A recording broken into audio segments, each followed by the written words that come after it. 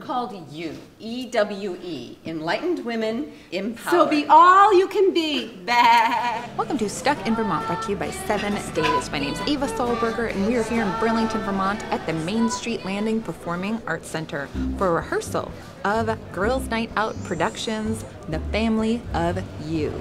This is hot off the presses. This is the world premiere of The Family of Ewe. We are the Family of Ewe! The Family of Ewe means the family of you and me, of all of us. Let the fun begin! The Family of Ewe is written and directed by Vermont playwright Carole Vasta Folley and performed by a cast of predominantly women. All right, everybody, let's get started. Welcome to Ewe, Enlightened Women Empowered. Why is it so important to make plays that are written by, directed by, and feature women of all ages? Let's go find out. Just play with it. We're going to do this later in rehearsal, but might as well start now. So we put on Steel Magnolias right here in this theater. And after the show, we realized, oh my, we're onto something. Our commitment is to producing plays that have great roles for women and some men, and particularly for women who are older.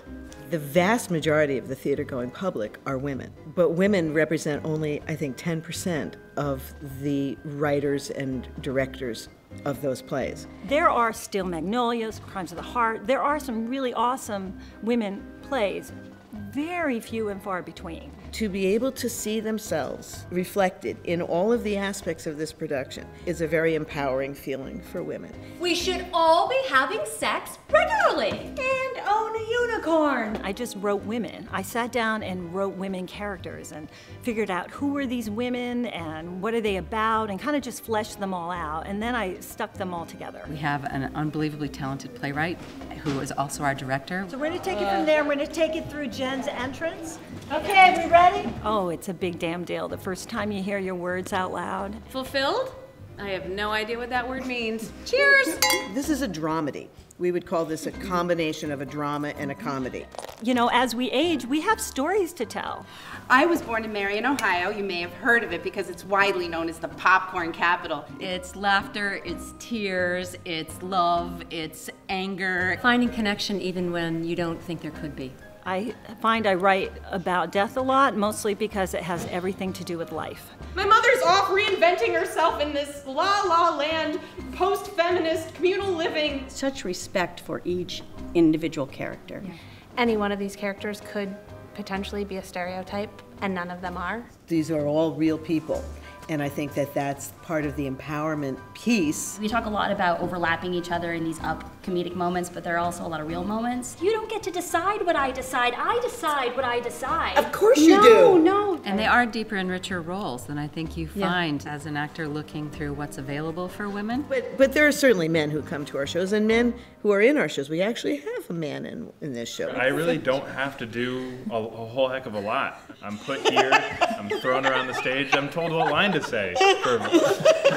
All right, maybe a unicorn is a particular gadget, and Hannah does own one. Thinking outside the box. Well, why not? I've got a rabbit. And I have a cat. And this is the woman giving me sex advice? I'm always going, pace, pace. You got to keep it up because people talk like that. But particularly when groups of women get together, there's a lot of talking over each other. So it's a dance. We're doing that all the time, Yeah. interrupting each other. I don't know if she misses that or me. Oh, she misses you, and she probably really misses the sex.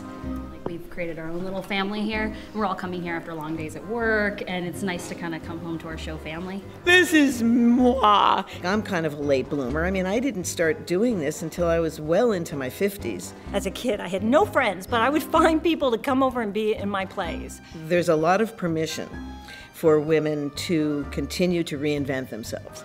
And that's one of the things that I think we really love to present here as an opportunity for women to be on stage who haven't been on stage and to work backstage and to create these amazing sets and the costumes and to do all of the production things. I really wanted a set that was home. I didn't want just a house, I wanted home. The woman over there painting is actually an architect who designed this set. These guys really are fabulous to work with. Belinda and Paula built the set. So first of all, woman power on every level. Being able to sit as an audience member and see yourself reflected in what's happening on stage is a powerful feeling. And it's really funny. And you get to laugh a lot. Hilarious. Really funny. You'll be snorting.